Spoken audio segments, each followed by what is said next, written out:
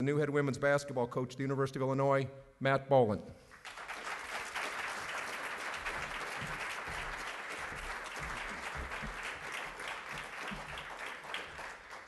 Thank you. First of all, what a great turnout.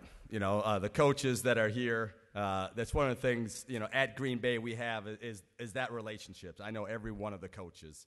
I know their families, and it's great for you guys to come out today. I do want to thank Mike Thomas, Jason Leonard. Obviously, they were huge in the process, getting to know them, getting to know their vision for what's ahead for this program. Chancellor Weiss, you being here today, I've heard nothing but great things about you as well. Wise, I'm sorry. He said my accent sounds a little bit different. I know it's Wise. But the Minnesota, I'm from Minnesota and have that accent. But just thrilled to be here. I do want to introduce my wife, Kari, Abby, and Reagan, our kids. They have an adventurous spirit. We've moved a great deal in our time. The coaching ladder has brought us different places, but we're here and hoping to be here for a lifetime. I told Reagan she's going into 6th grade, and you're going to graduate from high school here. Great things are ahead for our program. I'm so blessed to be here. I will say, Ken Budoff and the players at Green Bay, it takes a village to run a program. And Ken had a vision in hiring me. I was an NAIA coach. He had Division I head coaches applying for the job, and he got to know my heart, my character, my integrity, hired me over those coaches, and so blessed to work for him. I tell you what, the players at Green Bay, if you would watch us practice, you would be in shock. How hard, how intense, how great they are. And honestly, that was the hardest thing. Having to sit with them and tell them, I'm leaving to go to Illinois. Those kids have been the neatest kids I've ever coached. But I met with the players today, and change is hard. And going through transition is hard. But immediately, you could see the smiles in their faces. You could see the hope of a future and what we can build here, and it was exciting to see them. Now, I knew all these players because I've recruited. Coming out of high school, we couldn't get those players to visit Green Bay. Those players were ranked way higher than our players at Green Bay. So I think when we practice right, we'll learn to play right. And when they do those things with the talent that we have, if they learn to trust me and they learn to do the right things in practice, it can be exciting how quickly this can go in the right direction. I'm also really excited to be involved in the community. Everywhere we've been, we've dove in head first. We've made great friends and built great relationships at every city that we've been in, and can't wait to be in Champaign. It's so fun to have people passionate about your university, passionate about women's basketball, and that's exciting to be here.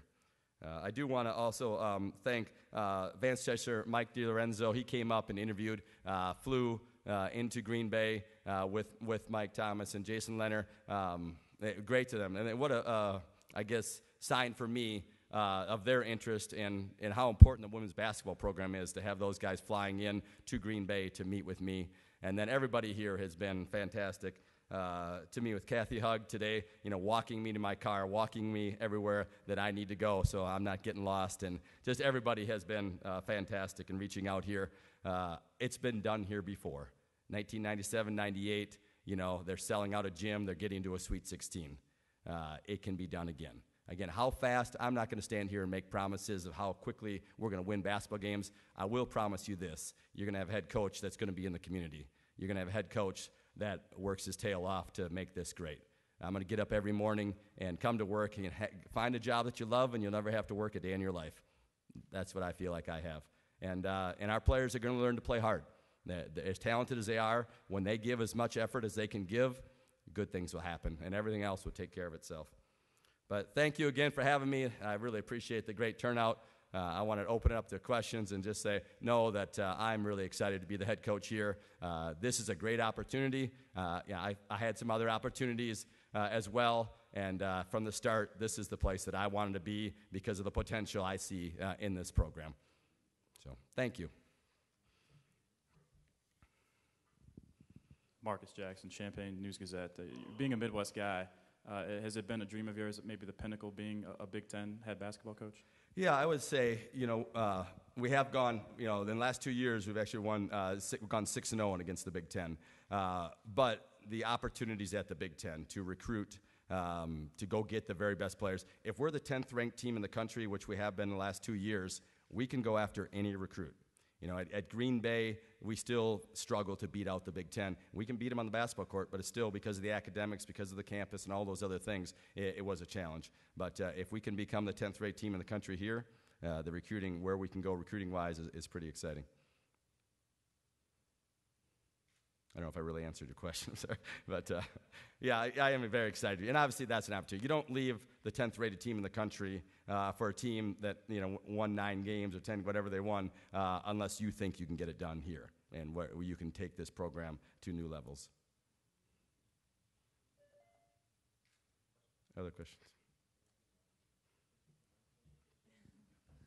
Someone's got to ask him. Yeah, well, I was looking at your roster the past few years, the majority of your players are from the Midwest, and then a few from Illinois. What's your recruiting ties here in the state, and do you plan on going Illinois and then branching out from there? Yeah, I really think that you have to be great within 5 hours. If you want to build a program and be great nationally year after year, you have to be great within a 5-hour circle. The great thing is, within 5 hours of Champaign, there are plenty of players. We don't have to go anything farther than that. So that is the state of Illinois for women's basketball is as good as any state probably in the country. They're producing more Division I players and at a level, players going to Stanford, Duke, Connecticut, Tennessee. In the last 2 years, there's players going to these programs. Now, we're not going to get every one of those players. I'm not going to stand here and lie to you and tell you we're getting every player out of Chicago. That's not the truth. We are going to get more, and just getting 50% of them. If we had 2 of those 4 kids that left, our program would be way better. Any decision on staff yet? Who's going to join you here? Yeah, no, I'm meeting with some people this weekend. I'm speaking at the Final Four on Saturday, and then Saturday night have a meeting with a potential candidate. I have talked to other ones. Mike DeVilbiss, who is my associate head coach at Green Bay, if he does not get the head coaching job there, then he'll join me here. I'll save a spot for him. He's as good a teacher of the game of basketball as I've ever been around, and the rest of that we'll have to work through. But, I will say I probably will take my time. I think the staff is huge. Thankfully, we have a great assistant salary, and that's the thing I mentioned was probably the most important thing to me is have enough money to go get the very best, and that's my plan. Coach, welcome aboard. I'd Thank like you. to ask if you can describe your offensive and defensive schemes and also pose the first political question, which is, will your daughters be graduating from Champaign or Urbana schools? Good question. One, the system fits. I sat down and met with the players today. I talked about running a dribble motion. Against Kentucky, we lost that game by 3 and had a lead in the second half. We ran dribble motion. Calipari's dribble motion that he ran at Memphis. That's the first thing. Tomorrow when we have practice, I'll be putting in the dribble motion offense. If we played a game in 2 weeks, honestly, as talented as these young ladies are, we could be pretty good in that. We will pressure the ball defensively. We forced 30 turnovers against Iowa State. They hadn't had more than 23 all year. Them playing at home forced 30. We played Kentucky and forced 34 turnovers in the next game. So offensively, we're going to get to the rim. The dribble motion leads to layups and threes. I like open threes. I like both of those. So that's what we'll run offensively. Now, we'll run a couple of set plays here or there, but I want to teach them how to play, not run a play. What happens when you don't score out of a set play? Well, they better know how to play. And so we won't spend much time running our plays. We'll spend time teaching them how to play. And then they'll be visiting a school this afternoon and looking at that. And obviously, that's something we have to go. So I don't have an answer to that. Not that I'm avoiding it, but we don't have that. Jeremy Warner from Connect FM. You said you saw a lot of potential here. You're coming from a really successful program to a program that struggled maybe here lately. What specifically did you see that you thought this had a great potential? Yeah, well, I knew all these players coming out of high school. The recruiting class that were juniors were ranked 3rd in the country a couple years ago. Well, how does Green Bay, who's the best we've ever had is 55th, how do they beat that team by 20 points? We do that by practicing right and playing right. Those players are athletic, they're talented, they learn how to practice the way we practice. It's pretty exciting. So I saw them play in high school. I know their level of athleticism. Obviously, they got to become more skilled. Coach Foster said at one time, when you're recruiting, recruit athleticism, recruit skill, but don't fall in love with either one. We're going to recruit both here. We're really athletic. We need to become more skilled, and that's something we'll be working on. Even tomorrow, we'll be talking about their footwork when they shoot. Making sure their balance is stepping into their shot and doing that.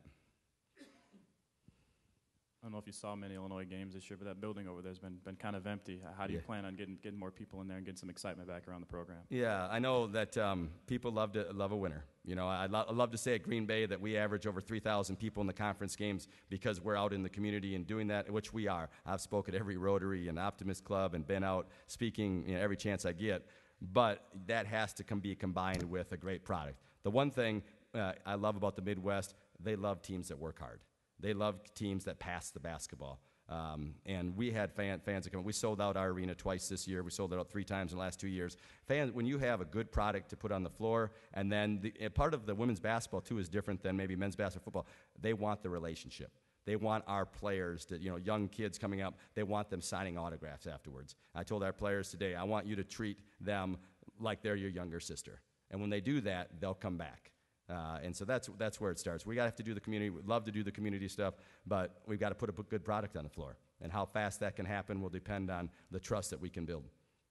What kind of feedback have you gotten from the players? Are they kind of excited just to have this over and know what's happening going forward? Yeah, they were really good today. And afterwards, Charisma and Adrian said, we're really excited. You could see the smiles on their faces, the excitement. They know how we play. Our half-court 2-1 trap, they played against it. And they struggled against it, so they know, what it can do. But it was fun to just talk to them, and I think they're very excited. Obviously, it's not an easy time. One thing, it's hard for young ladies to give their trust to somebody immediately. I can tell them the right things, but I got to back it up every single day. And, I told them next year at this time, I really hope that you'll feel like everything I told you today, I've followed through with. You can trust who I am. You can trust how I'm going to treat you, how fair and just. They may not always, agree with how much they play. They may not like to practice, that we're going to hold them accountable and be stretched at times. But, they want structure. They want to put their head on the pillow at night and feel like, I gave my best today. That's a pretty good feeling.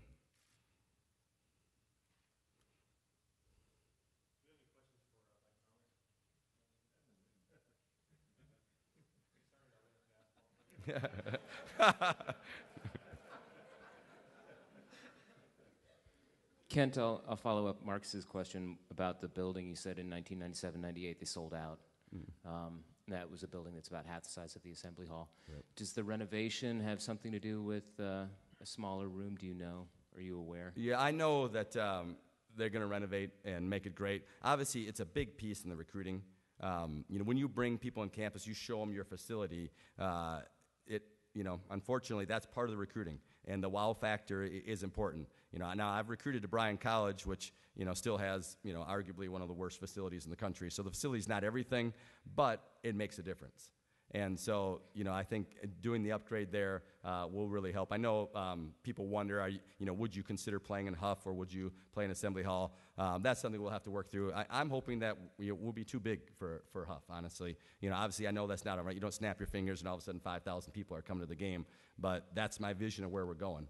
And so, we want the top recruits to see Assembly Hall and the renovation, and then hopefully we'll be over 4,000 fans at times. Again, this is a project. This is something we're going to build towards.